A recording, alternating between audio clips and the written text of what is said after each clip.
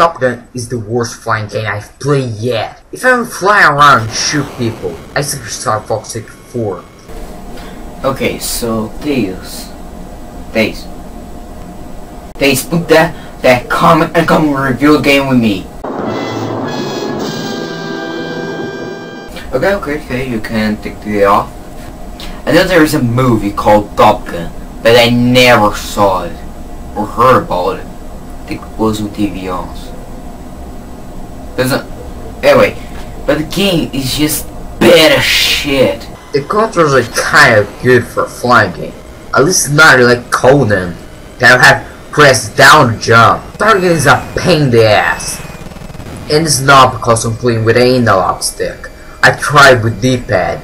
Every time you look up, left, right, or down, the screens go back in the middle again. You can pick 3 different missiles, but the only difference is the quantity. You only need one hit with the missile. I recommend the one that I can get for you. The game has a tutorial mission, or mission 1, as the game calls it. You dive in, shoot, get killed, respawn, and kill. Since target is a pain in the ass, I just hold the B button, then I wait to get at my side, and then BAM! They're dead.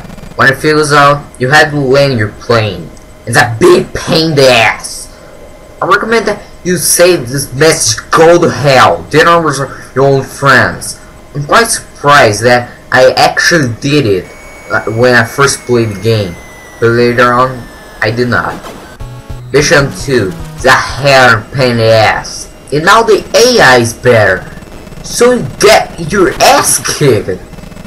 And guess what? Now the enemies use missiles. Isn't it hard enough? And then put damn missiles against yourself. Well, that was Top Gun. If you want to go in the sky, chase planes, I could do it in real life. Actually, I can. Come on, Deus. Put down this comic. And come with me. Hey, put me back in there.